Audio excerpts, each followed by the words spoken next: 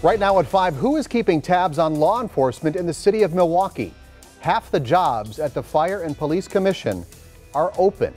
The FPC exists to make sure civilians control police and fire in Milwaukee. And this afternoon, Common Council members grilled the commission's director about how it's being run. Our Katie Crowther live at City Hall, where there were some fireworks. Katie.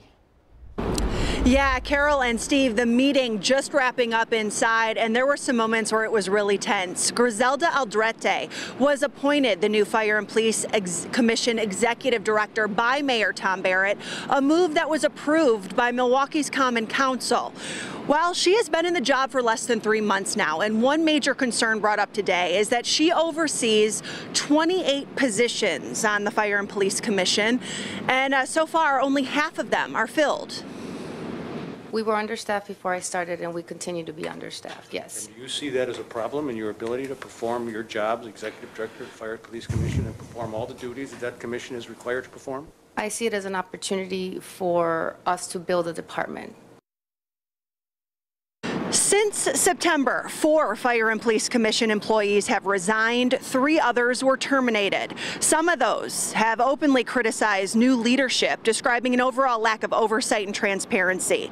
Now, the Fire and Police Commission is responsible for things like monitoring citizen complaints, handling internal and independent investigations of the fire and police departments, and disciplining employees for misconduct. Aldrete has expressed goals of restructuring the commission, which has been under scrutiny and changes of leadership over the past few years.